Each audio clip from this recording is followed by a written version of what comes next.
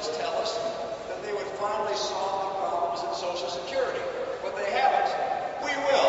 Washington politicians say they would live by high ethical standards. They haven't. We will.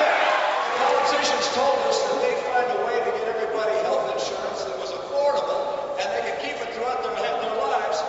They haven't. We will. Illegal immigration, they said they'd stop that. They haven't. We will. 25 years in the real world has taught me a lot about how the real world works. And frankly, if you want somebody who understands how Washington works, you can elect the other guy. But if you want somebody who understands how America works, elect me and our team. If the Democrats were to get back in the White House with Barack Obama, or Hillary Clinton, they say they'd change America, and I think they would.